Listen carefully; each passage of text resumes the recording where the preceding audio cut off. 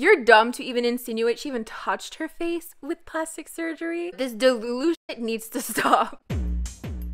Hi, welcome. My name is Angelina, and today we're going to be talking about K-pop idols getting plastic surgery. And this was inspired by Lorry Hill video that sparked quite a controversy amongst the K-pop community, where she alleges all the procedures that she thinks Blackpink's Lisa may have gotten done. Even going as far as giving a total cost estimate at the end of the video, which my below wage minimum ass could never. And we will discuss that video a little bit because a lot of you guys wanted my thoughts about that. But I'm also going to give a brief history on idols admitting to plastic surgery and roast some opinions at the end as well. So if you like this kind of video, please make sure you watch until the end because you guys let the last video flop and I'm still not over it. While you're at it, please like, comment, subscribe, and share this video with friends you don't have because my channel is inevitably going to die. But I want to keep it alive just until 21 make a comeback. And you can also follow me on Instagram because I'm kind of done the rainbow, but I think we're going to end it with some pink. Okay, so plastic surgery is still pretty taboo. And no matter how popular it is, people still want to have you believe that their looks, that their aesthetic is completely natural. People will have you believe that it's puberty or whatever the case may be. They want you to believe that they just look that way naturally despite looking nothing like their past selves. For a non-K-pop example, we have Kylie Jenner. You know, when she got her lips done, she was telling people that she just uses a bunch of different types of lip liner. And of course, some people are going to believe that, but other people knew right away that your lips cannot simply just grow that much. So she later admitted to getting lip fillers. But it's interesting that people will make such drastic changes to their faces and just be like, oh no, no, I just grew into this, or it's just makeup, it's just contour. It's completely natural, as if altering their faces is something to be super shameful about. And we will get into that later. But my point is, there are just some instances where it is just too painfully obvious, especially when you have pre-debut pictures to base yourself off of. And within K-pop, it's unsurprisingly, of course, a taboo.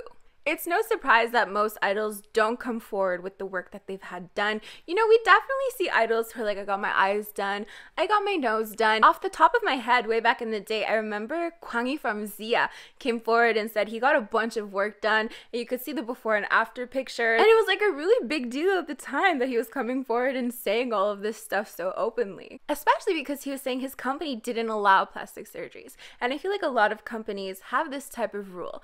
We don't allow plastic surgery, but then you see before and after pictures of idols and you're like, are you sure about that? Like, I don't know. And my theory is that companies want to sell the idea of perfection. The more naturally beautiful you are, people will of course idolize you more, because if you have to attain certain features through surgery, then it's seen as less than. It's not seen as well. And it's really interesting actually, because we tend to put people down who consider or who have done plastic surgery for a wide variety of reasons.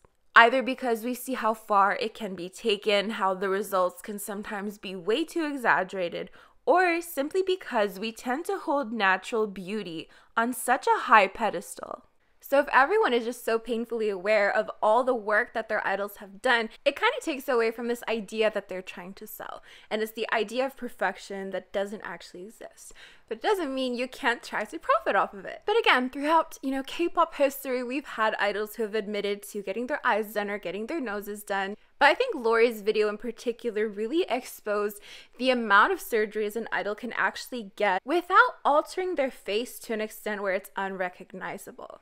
She mentioned surgeries that I didn't know existed, that I didn't think were pertinent enough to get. Surgeries that offered such a minimal amount of change to the face that almost seem unnecessary. And she goes on to explain that through her research, that's basically what K-pop surgeries tend to be about changing very, very minor things. So that the change is just so ever so slightly beyond our ability to really notice that on a general basis. So of course it's not something you would notice if you don't even know that these procedures exist. And the truth is, most idols do get work done, as most Western celebrities as well. But given the stigma around surgery that we mostly maintain, it makes sense that people would want to protect Lisa from being associated with it because they themselves have the point of view that it's bad and that natural is better. I even read a comment saying, how could you accuse Lisa, someone so pure and so nice, of getting plastic surgery? as if you'd have to be a terrible person to get work done. So it's no secret that it's a taboo and that it's stigmatized, and fans' backlash to this video goes hand in hand with that.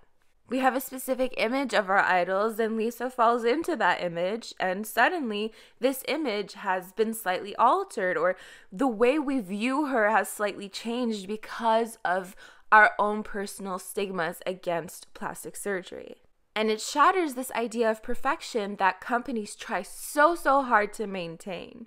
But I digress. Jessie is probably one of the most famous examples of an idol who just comes out and says the procedures that she's gotten done and does so without any shame. And she actually went viral for talking about her surgeries, which included her breast augmentation. So in this video, she basically starts off by saying she would rather people say things to her face, then gives the example that people say that she has fake boobs. She then responds with, okay, so what if they're fake? I paid for them myself. And then goes on to say basically that people should know this and that I don't like hiding and pretending like I haven't done it. Now, of course, not every single idol is going to come out and explicitly say that they've gotten those parts of their bodies done. But I think there's many good reasons behind why she would say something like this. And it doesn't just apply to her, it applies to basically everything we see in the media. If you grow up idolizing certain people, idolizing their features, idolizing certain body types, and you want yourself to achieve those features, it can be quite toxic, especially if those features are absolutely unattainable through natural ways. To achieve those same results, you would have to go through a surgery that could potentially be traumatic, invasive, and pretty much not accessible to the vast majority of people. But these same people will still try to sell you things in regards to their bodies and their looks and make you think that through those products you can achieve what they have. For example, a celebrity has a perfect hourglass figure that is quite obviously done through surgery, but then try to sell you laxative teas to make you think that you can achieve these results by buying laxative tea. It's absolutely harmful. If you look a certain way and you're making everyone believe that you achieved this through hard work and hard work alone, when in reality it is your ability, your luck, your access to wealth and money that got you there, that's problematic, obviously. So as a consumer, you might be trying so hard to achieve these results that in reality are just never gonna happen. And I think examples like this are where the importance of knowing about plastic surgery and disclosing plastic surgery plays an important part. But of course, not everyone is going to be comfortable disclosing what they have had done because there is a stigma. I totally get it. And not all surgeries are used in a malicious way to help sell something either. But I do think it's okay to take steps towards normalizing this a little bit more. No matter how uncomfortable it makes people, because it actually reflects reality. Which brings us to Lorry's video. So right off the bat, I know a lot of people didn't even watch the video. They just read whatever they read on Twitter and went and reported the video and disliked the video. And I need to say this, get this off my chest. You can feel however you want about certain YouTubers. You can feel however you want about plastic surgery, about her exposing plastic surgery. I understand a lot of the sentiments behind these feelings, but unless her video explicitly goes against YouTube guidelines, when you are encouraging your followers to falsely report a video just because you don't agree with what the person is saying, you're not helping anything. In fact, you're causing more harm than anything else. You are not helping Lisa. You are not protecting Lisa. And by doing this, by massively falsely reporting someone's video, you're literally just setting Lorry up to receive so much hate. The video is not going to be taken down. I watched the whole thing. There's nothing that goes against any guidelines. I've been through it too. I've had people, encourage their followers to massively report my videos as well. And the only thing that those tweets got me were a lot of hate and a very shit mental health. And I don't think you guys realize how traumatic online hate can be. And I can only imagine the DMs she's probably getting and the hate comments she's probably getting. And it's disgusting and it's immature. If you don't agree with someone, then you don't agree with someone. But to go through all that effort to falsely report a video that you know is not going to get taken down, in my eyes, the video kind of aimed at normalizing this stuff. And I know a lot of people have different opinions about that, and that's really valid. but you're allowed to not appreciate the video. You're allowed to bring up valid arguments as to why you don't appreciate the video, but this Delulu shit needs to stop. I should know, I'm a very experienced Delulu. Back in 2009, even up till now, all people would talk about is Bom's face. She got plastic surgery. She got too much plastic surgery. Always talking about her face, even always talking about her weight. And I was just mad convinced that idols were naturally looking the way that they did. Again, Queen Delulu, I'd be like, you're just jealous because she's prettier than you. You're just jealous because she's more successful than you. You're dumb to even insinuate she even touched her face with plastic surgery. Overall, I was just pretty naive when it came to my own idols. Like, maybe their nose looks different because they went through a second puberty. Like, you don't know their lives. Why don't you let them breathe? So don't get me wrong. I know what it's like to want to protect your idol. I know what it's like to want to not believe what is very clearly put out in front of you in a very cohesive way, but yet you still don't want to believe it. Even now, I participate in some Delulu type shit. Little anecdote, I watch a lot of ATEEZ performances. And I like to think I have a really good grasp on how much backup vocals each member chooses for live stages. And the other day I was watching a performance and suddenly Seonghwa's backup vocals were slightly louder than usual, and I thought to myself, is he okay?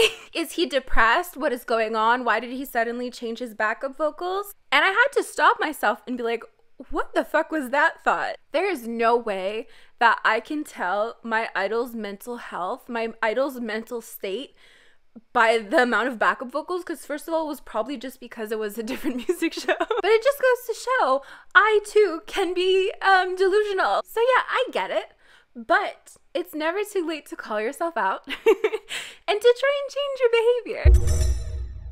So yes, to conclude this video, I wanted to look at some opinions from Reddit and offer a little bit more insight on my opinions on certain aspects of this whole plastic surgery issue. So the first one is titled, "There is nothing wrong with expressing concern over an idol getting excessive Botox, fillers, plastic surgery. People say it's none of our business, but getting excessive procedures has been correlated with mental health issues in many research studies, and I believe that the mental health of idols is our business. As people with likely irrelevant degrees in a field that could potentially be of any use to someone with mental health issues, I would question that heavily. If an idol is getting too many procedures done, I personally don't see an issue with commenting on their social media posts something like, 'You are naturally beautiful and do not need any work done.'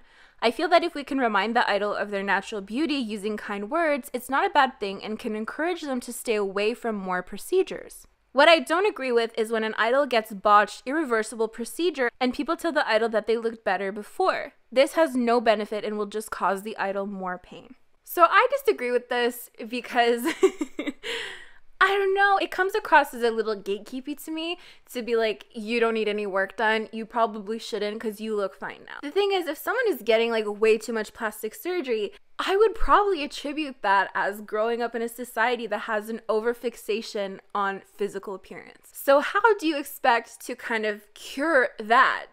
By putting more of an emphasis on physical appearance, by saying, no, you look beautiful as you are. You're putting an emphasis on something that I just feel we should put less emphasis on. And if someone is getting too much plastic surgery, I just feel like they know. I feel like people know what they look like, and by pointing it out, it's not helpful. As a fat person, people tell me all the time, like, you know you're fat, right? And it's like, oh shit. Thank you for letting me know this detail that I was completely unaware of. How revolutionary. I just think people know already what they look like and they don't need to be reminded of that. For example, Jessie once again in the same clip expressed that she's only human and she sees what everyone says about her body anyways. I just maintain that in this day and age, it's basically impossible to be unaware of flaws because if you didn't notice them off the bat, someone else would have surely pointed them out for you time and time again, regardless. And the thing is, it doesn't matter how much you tell someone they're beautiful, that can still have a negative effect. And even at that, the negative comments always outweigh the good ones. People say, like, I'm one of the few K-pop channels that shows my face. And honestly, if I could go back, I fucking wouldn't. Before, my rise to fame, I never really wore makeup and I never really considered surgery, but now I cake that shit on and I think about it quite often. I just think people are trying their best to exist in a world that is so beauty centric. And I feel they do what they feel they need to do. And I don't think it's our place to kind of tell them that they can't feel that way when we have never been in their shoes before. It's easy to comment on someone's appearance and kind of think you know what's best for them when you don't get yourself commented on your body every day, commented on your looks every day. It eats at you. So that's my opinion on that. What also concerns me about idols getting a lot of procedures done is that I feel a lot of them are pressured by their company or perhaps do not get enough mental health support from their companies. So it's valid for fans to express worry if their idol is resorting to too many procedures. Again, I don't think it's helpful. I understand where this is coming from, like where this is going. I think sending your idols love is amazing. Send your idols love. Tell them that they're amazing people, that they make your day, that you love their music, that you love their personalities. But again, this fixation on what people look like to me is unhelpful. And I try to make that a huge part of this channel where I don't comment on looks, where I don't say like, oh, this idol is such a visual, or I don't say this idol is so good looking or comment on their body. I try to comment on hair, clothing, stage presence, live vocals. Please let me know what you would do if you felt an idol was getting too many procedures. Would you stay quiet or would you show concern? So definitely let me know what you guys would do. Would you say something or would you stay quiet? Again, for me, I would stay quiet. And I actually talk a little bit about this in my video, K-pop and body shaming. I talk about body neutrality and all of that stuff. It's a little bit outdated, I think, so if you want me to make an updated version, let me know as well. So the second opinion is titled the following: people make way too big a deal of idols getting plastic surgery. I don't know if it's just me, but I notice so many people hold idols to this bizarre standard when it comes to plastic surgery. Yes, the vast majority of idols have had some form of plastic surgery. Is this shocking? No. It's the entertainment industry where looks play a huge part. Plastic surgery is standard in any entertainment industry, regardless of if it's in the West or in Korea. Literally every single American celebrity has had some form of plastic surgery too, so I don't understand why people make such a big deal when idols have plastic surgery. Idols are held to the standard where they have to look flawless, but if they have had any plastic surgery, they are considered fake. That's such a true double standard. And again, we do put so much emphasis, especially in 4th gen, about visuals. I see so many toxic comments about how 4th gen is really the generation of visuals in K-pop. 2nd gen idols were so ugly, and it's like, who the fuck do you think you are? You want absolute perfection and absolute beauty, and you trash anyone who doesn't fit into that, but then you still trash the people who actually have done something to fit into that. Meanwhile, I've seen so many Western celebrities get praised for their natural beauty. Meanwhile, a simple Google search reveals that they have also had extensive work done. It just seems so weird to me how shocked everyone is when they find out that an idol had plastic surgery. Like, I hate to break it to you, but literally every celebrity has had some form of plastic surgery. If you think your fave Western celebrity hasn't at least had a little plastic surgery too, you're kidding yourself. Everything is fake, nothing is real. We need to start thinking more critically about these things, which is difficult because on one hand, yes, it's good to disclose these things so you don't set unrealistic standards, but then when you do disclose these things, you might be inherently promoting this stuff. And then it gets back to the question of, is it good? Is it bad? Are we neutral about this stuff? So I would love to know your thoughts in the comments down below. Do you think plastic surgery is inherently good, inherently bad? Do you think the promotion or the disclosure of plastic surgery leads to people feeling insecure or leads to people wanting to do it more? As for me, that is basically it for this video. Thank you so much for making it this far. My watch time thanks you. The last video was in the gray. Don't forget to like, share, comment, subscribe to this channel. What? You can also follow me on Instagram and join my channel members, which is basically a monthly subscription that gets you little sneak peeks depending on the level. And you can also get Kevin's cool emoji next to your name. So if you're interested in that, just click the join button next to the subscribe button. These are the lovely individuals who help support my channel on a monthly basis. Thank you so much for your support. As for me, I'm gonna get going, so I'll see you guys next time. Bye! I have a confession. My face is fake. I tend to see comments of people saying, your skin is so flawless, drop the skincare routine. My skincare routine is that I have a skin softening filter on this camera, and then I'm wearing like a lot of makeup. I'm wearing fucking Dermablend, okay? And then when I export this video to YouTube, the quality even goes down a little bit more, which adds to that softening filter. I also have a playlist on Spotify called Post-APOCALYPTIC. It has 142 likes, and I'm telling you, I'm always telling you guys to let me know if you find any new songs that you like, if you vibe with any new songs, and to tell me. And no one ever does.